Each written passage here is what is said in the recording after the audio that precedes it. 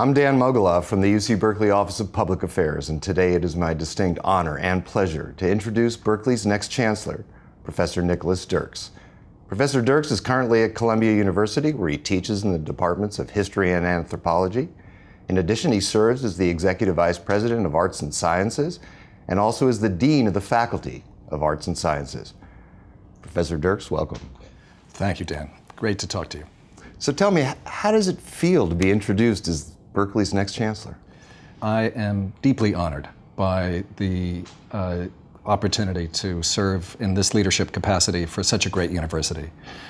Berkeley has been one of the great institutions of higher learning ever since it was established over 100 years ago, and to have the chancellorship of that great university now attached to my name, still of course in a designate role, is just a huge honor for me.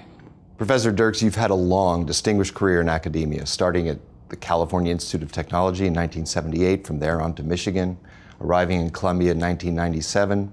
Talk to me a little bit about what you've picked up along the way that's prepared you to become the next Chancellor of UC Berkeley. Well, one of the great things about being at Caltech was the opportunity to interact with some of the great minds of science. I was able to get to know Murray Gell-Mann, Richard Feynman, Max Delbruck, and indeed scores of scholars in the sciences, from engineering to theoretical physics, whose work clearly was at the cutting edge of some of the most important issues in 20th century science. It was a wonderful 10-year period of my life. Going to Michigan, though, was going into a much larger domain of higher education, of public higher education.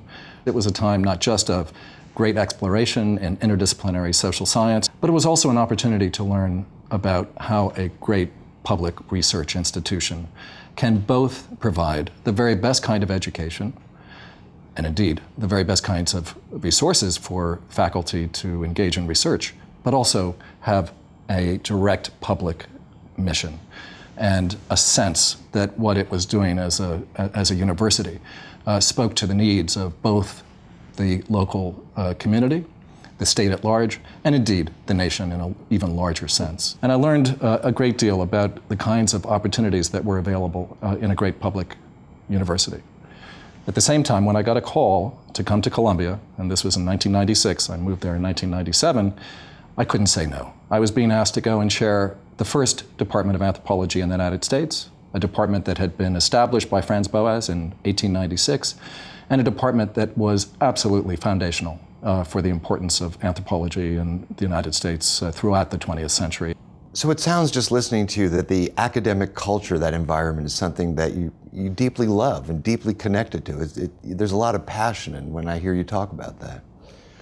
I think that the university in some ways is the last great utopian institution that we have in our society. And one of the reasons that I've enjoyed doing all the things that I've done, whether chairing a department, setting up a program, working with students in some kind of new way, or for that matter, becoming the Executive Vice President of the Arts and Sciences at Columbia, has given me an opportunity to try to engage at every level, both the challenges but the enormous opportunities that these institutions, these great institutions of both teaching and research, have afforded so many people in our society. You brought up one of the positions you hold at Columbia, Executive Vice President of Arts and Sciences. In addition, you're also the Dean of the Faculty of Arts and Sciences. Neither of those positions have an exact corollary at UC Berkeley, so talk to me a little bit about what exactly your responsibilities are, what you're involved in, what your day job looks like. Well, it is a job that I think doesn't exist at any other institution, private or public. And the Arts and Sciences was created effectively as a separate entity within the university at large. The Arts and Sciences consists of Columbia College, of the Graduate School of Arts and Sciences, of the School of General Studies, of the School of the Arts, the School of International and Public Affairs, and most recently, the School for Continuing Education. So it's had 6 schools. I therefore, as Executive Vice President, have 6 deans who report to me. I also have 28 departments with 28 chairs, around 35 institutes and centers that range across from nanoscience to the Institute for Israel and Jewish Studies. It's an enormous range, an enormous job, but it comes along effectively with the kind of responsibility for this unit that, as it's organized at Columbia, is a separate financial as well as educational unit. So the budget now is roughly $650 million. And it's our responsibility in my office to make sure that we balance that budget, but that we also manage to do as much and realize as many of the aspirations of the university at large with the resources that we have on hand. So you've had, sounds like, this wonderful preparation for where you're now headed, California Hall. So talk to me a little bit about where do you want to lead Berkeley? Well, it's a very exciting thing to think about. First of all, I can't tell you how excited I am to be contemplating this move across the country to California and to California Hall.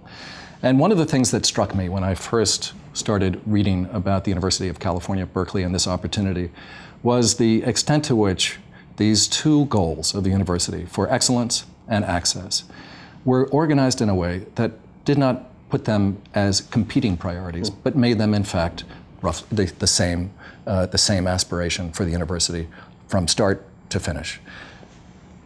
We all know about the excellence of Berkeley, but it also is a university that, by virtue of its being public, by virtue of recent decisions that have stressed diversity, that have built in the middle class access program, that have absolutely took on board the need to recruit as many Pell Grant students as possible, has a public mission that is completely in concert with its research and scholarly excellence. So the first thing I want to do is help to celebrate and preserve those aspirations, and to be as committed as I possibly can to advancing both the excellence and the commitment to access that is part of the DNA of the University of California, Berkeley. Of course, there are lots of things to be done. On the one hand, I think that the new ventures that I've been reading about and talking to new colleagues about are extremely exciting. The Blum Center for Developing Economies is one of them. The new initiative in nanoscience, actually something that we've been working on very hard at Columbia, but which Berkeley is doing great things in. The new grant for and initiative in big data. And of course, the new support for computing science. And these are just a few of the many things that are taking place, and a few of the many things that I would like to be able to help provide additional resources for. So I join with the people of this state to celebrate what the University of California is, but also to commit myself not just to preserving the university and all of its excellence, but also in trying to find new ways to make the university relevant to the kinds of problems we face as a society. So traditionally, the Chancellor at Berkeley, by virtue of his office and the position that he holds in the context of American higher education, has been a powerful and prominent voice for public education. Is that something that you look forward to taking advantage of? And have you thought about what kind of messages you want to convey and how you want to use that access to the public? This is one of the great attractions of this role. And I can think of few roles in higher education that actually afford the same level of authority, but also of responsibility to make clear how important the investment, not just of states, but indeed of the general public in the future of higher education in America is. This is a time, we all know, when there are lots of questions being asked. Tuition goes up, both in privates and in publics. Cost of higher education, of course, seems to be exploding far faster than any other costs at a time when inflation is so low and unemployment so high. And there are many questions that are being asked about even the character of the education that we offer our students. Recent studies have questioned whether students learn as much as we claim when they take a liberal arts education. And I look forward to the opportunity to use this position to not just explain what it is the university does, but to ensure that we do the kinds of things that are necessary in order to persuade our publics that this kind of investment is not just necessary, but important for them and important indeed for a much broader cross-section than the actual people who simply participate in the education that we provide. So for me, this opportunity, which has so many exciting components, I think has, best of all, an opportunity to preach about what I care most about, and that is the importance, not just of education, but of this kind of excellence in education for the public good. When the search process got underway for the next chancellor, for Berkeley's next chancellor, We had open forums on campus, places where students, faculty, staff, alumni could come and express opinions about what they hoped to see.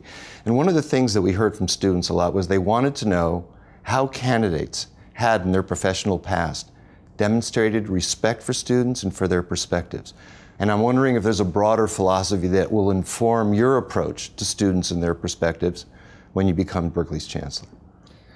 Well, I would always hope that whatever I do, I can convey the sense of deep respect I have for the kinds of issues that make students feel so engaged and so passionate.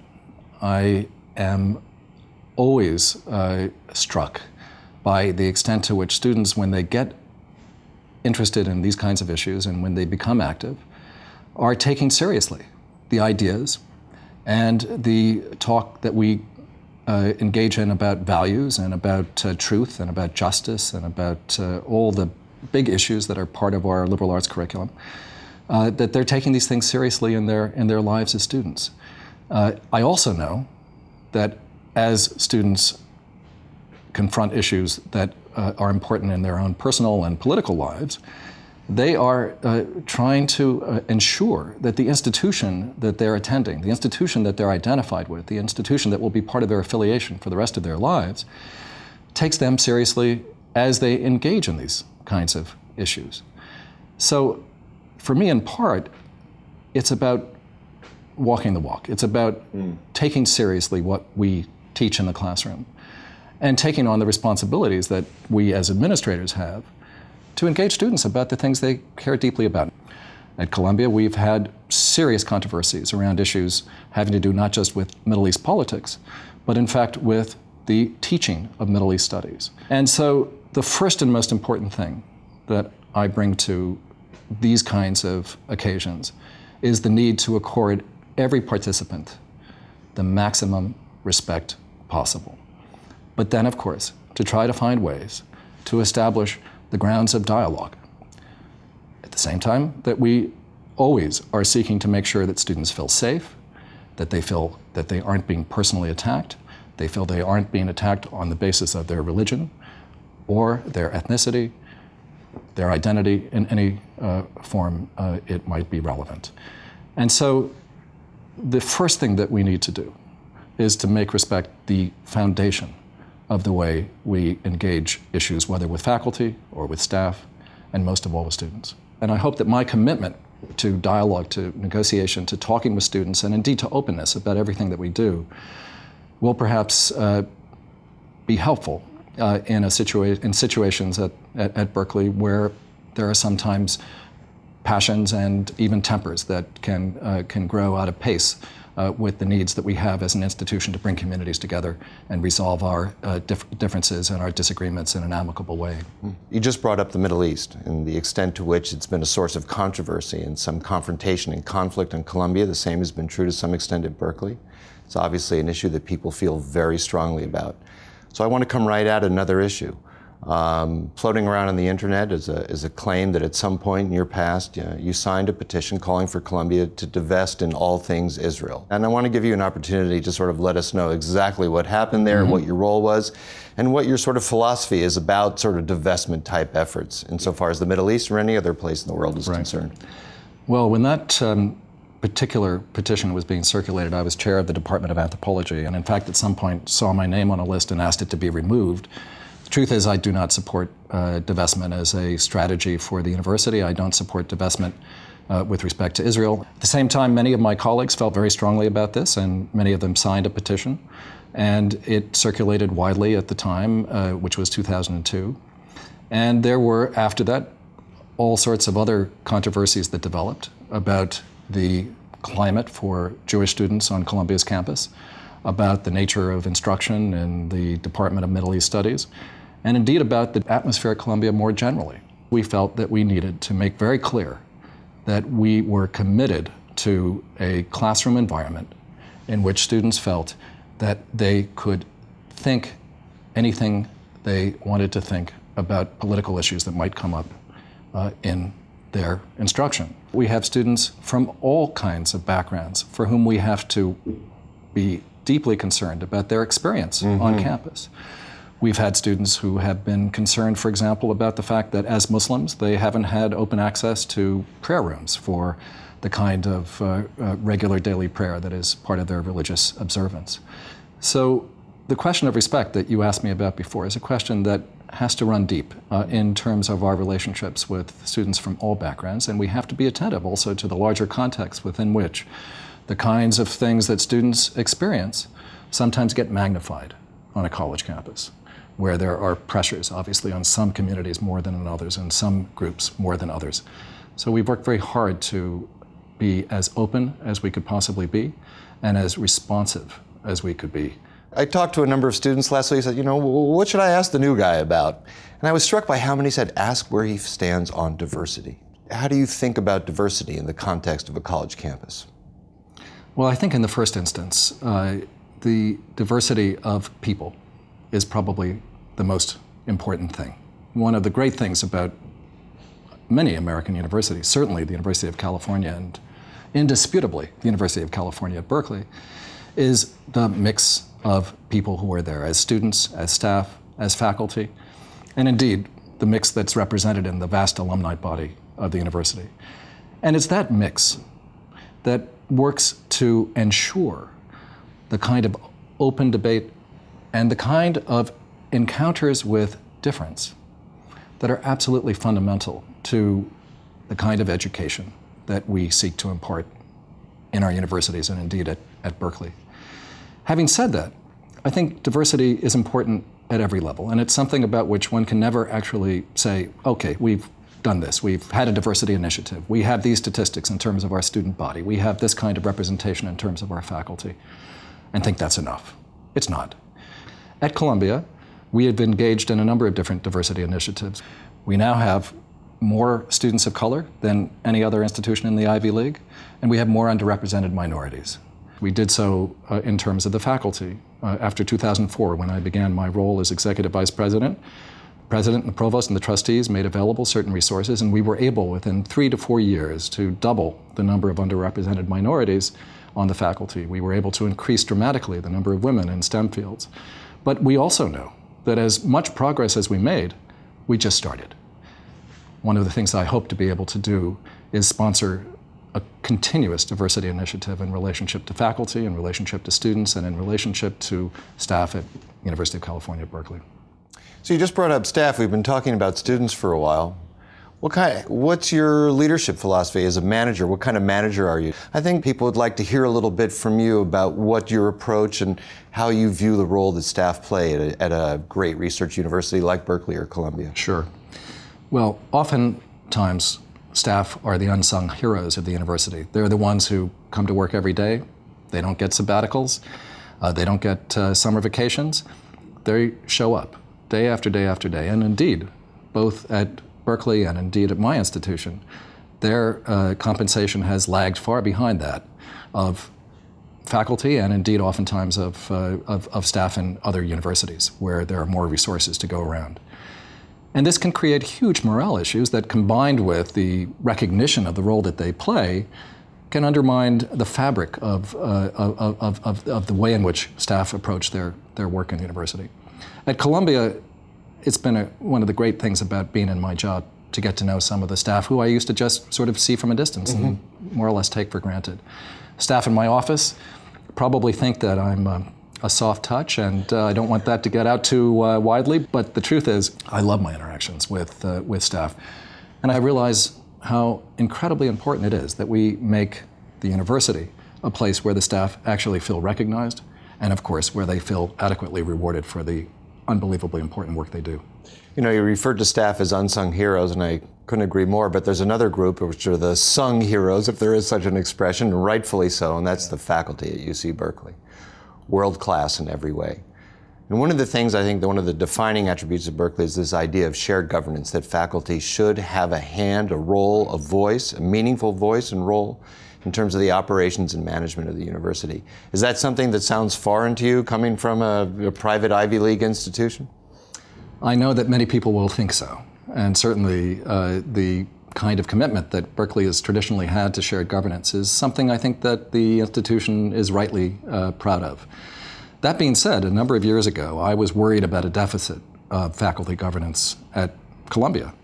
And so I drove a review and an evaluation of our faculty governance. I brought in an outside committee. The outside committee actually had somebody who had been very active in the Senate at Berkeley, along with some deans and others. Who was that? David Hollinger, a professor of history, who I actually had the privilege of working with as a colleague in the history department at Michigan many years ago. But he, along with his colleagues on the review committee, made some recommendations that we took back to our faculty, that we worked with various committees to both refine and develop, and then which became the basis for a major reform of faculty governance at Columbia, which is now much more like Berkeley shared governance than it was before. And I've found it to be really transformative in the way in which my relationship with faculty is conducted on a regular basis, and the way in which the business of our office has now become open to both the advice and the regular scrutiny of standing faculty committees who have the kind of data, the information, the context and background to participate in the decisions that we make. And it may sometimes, for administrators, seem a rocky experience, but it's absolutely critical. So as we take this tour through sort of the major stakeholder groups that a university has, students, staff, faculty, there's obviously one more extremely important group, and that's alumni. Indeed. And particularly now for Berkeley, where we rely to a greater extent than we ever have on philanthropy, building and sustaining those ties that bind alumni to the campus has become even more important. Talk to me a little bit about your own engagement with that stakeholder group at Columbia, and how you see alumni in the context of the broader campus community in terms of roles and responsibilities. Indeed. Well, one of the things that I have also enjoyed about the role that I've been playing at Columbia has been the extent to which I've gotten to know alumni who care deeply about what we do at Columbia. They've been thrilled to be participants of the university, and they have shown this sense of investment, literally, by sometimes supporting, providing resources for new kinds of programs, for financial aid, for other things that we do, in ways that have been unprecedented. And I've also recognized the extent to which this community of alumni help us think through some of the things that we could do better as an institution. It's been really, I think, very eye-opening for somebody who came out of the faculty to go into administration to realize that we have partners across the alumni base that are absolutely critical to our capacity to do the things that we hope to do, and even to develop a better sense of what we hope to do. So I look forward, as I come to the University of California at Berkeley, to get to know as many alumni as possible, to having as much of an opportunity as possible to connect with different alumni groups, to hear from different alumni voices, to have the opportunity to recruit alumni to a sense of greater participation in the institution, to help us think through the challenges that we face. I don't think there is a chief executive in higher education that doesn't have to get involved in fundraising. And obviously that holds true for the Chancellor at UC Berkeley. Is that something that you see as sort of a task that will have to be tolerated? Or do you have a different perspective on that key role that chancellors have played at Berkeley, as well as presidents at institutions across the country? We started at Columbia a capital campaign in 2004 in its silent phase, and then went public and noisy in 2006. And in this campaign, we have had unprecedented success in raising funds across the institution. We started off with a target, again, one of the highest targets in the history of American higher education, of $4 billion. We're now closing in on $6 billion. And I've learned during this whole process that fundraising is an extraordinary opportunity to connect with people and provide opportunities for them to support things about which we share a deep and common commitment. Fundraising is not like getting on the telephone and calling people and disturbing them from dinner and saying, you know, will you give something, and being hung up on. Fundraising is about a relationship. It's about a relationship with a common commitment to an institution. I'm struck in our discussion about the extent to which really important values and principles such as diversity and equality and engagement, participation, equity, access, they're right there for you. They seem to have informed so much of what you do and what you've done. Where does it all come from? Well, you know, I'm going to revert to my parents, because I think they played a very big role in shaping me as somebody for whom these are commitments that have been part of my life ever since I really remember having a public position on anything. You know, my father was the son of immigrant Germans who came to this country, homesteaded land in central Iowa. He grew up on a farm, unable to speak English until he went to school, and he only left the farm because he had a very bad heart, which meant that he couldn't be a farmer. He went to college to become a minister. It was the only thing that was understood as a possible thing to do outside of farming at that time. He went to college, he went to seminary, he went to graduate school. He taught for many years at the Yale Divinity School.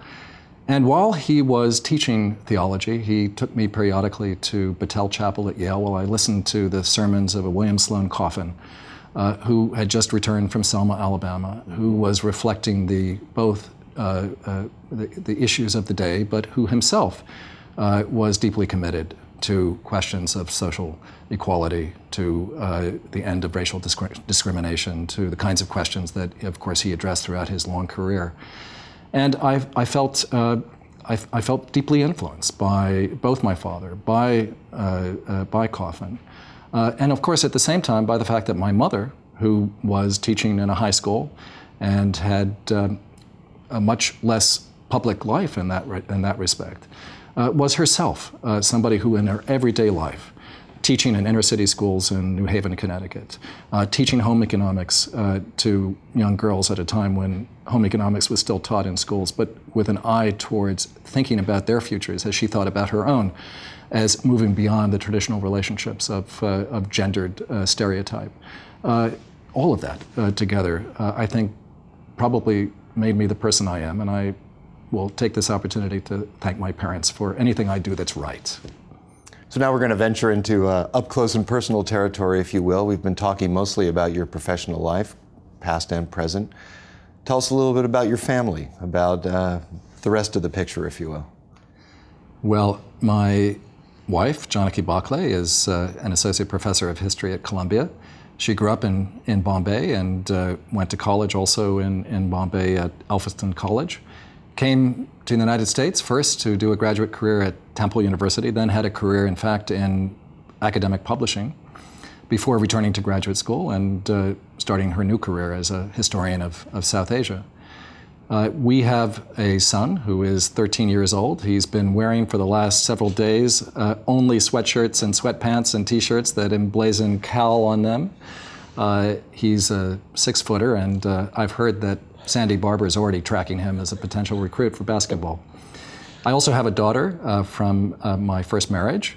She was a graduate of Mills College and then came to Columbia, where she did a degree at the Columbia Journalism School, and she now works for Iowa Public Radio and can be heard periodically on All Things Considered and Morning Edition, as she's been in Iowa covering recent events with a certain kind of bird's eye view that has been unique and wonderful for her. Sounds like family is something really important for you. Well, of course it is, and one of the things about these jobs is you don't get a lot of off time. So it's been very important to be able to carve out some time and space where I can simply hang with my son, talk with my daughter, and be with my wife. We have cherished weekends together where we've gone hiking and walking and biking and sometimes boating. But most of all, where we've simply been together, cooking, watching football sometimes, but always just being sustained by each other's company and love and support. What else do you like to do for fun? There's a rumor going around you're a bit of a fitness fanatic? I don't know how these rumors get started, but it is true that the athletic director at Columbia, Diane Murphy, wonderful, wonderful colleague, has made sure over the 8 years that I've been in my job that whenever I need to use elliptical #1 on the top floor, it's reserved in my name. No, I do like to go to the gym on a regular basis. I used to like to run until I had to get a new ACL, but even so, I will become a regular member of the Berkeley gym. You talked about your own participation in sports, and it sort of reminds me that you're going to have to do some shape-shifting in the months ahead, moving from being a Columbia Lion to being a California Golden Bear. And I do know that Columbia has a large and robust intercollegiate athletics program, and obviously so does Cal. What are your thoughts about the appropriate role of an intercollegiate athletics program at a university like Columbia or Berkeley, and the benefits, both tangible and intangible, that accrue to an institution as a result of the presence of that sort of program? Yeah. You know, it turns out that Columbia has as many intercollegiate sports teams that it supports as the University of California in Berkeley, 29. It's exactly the same number.